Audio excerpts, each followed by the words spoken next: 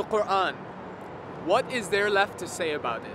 We've all heard about how it's a wonder of the Arabic language. Each surah composed of miraculous science.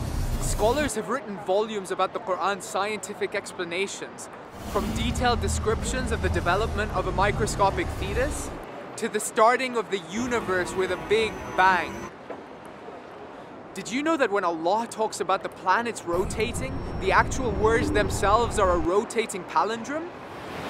And the Quran talks about the meeting of the seas, but how they don't mix. How could an illiterate man, living in one of the driest parts of the whole world, never even saw an ocean, even know about this? He couldn't. In fact, oceanographers, scientists who actually study the ocean, only just discovered this. But what does it mean to be the Word of God? Have we opened our minds and hearts enough to hear His message?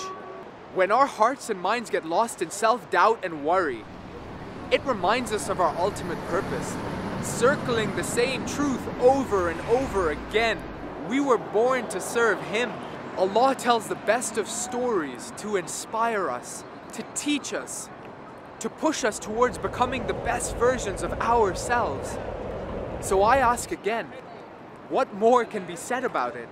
Read. Just like your very first lessons in school, Allah asks Muhammad to read, because it's all there. Every answer to your question, every solution to your problem. The Quran, has it spoken to you today?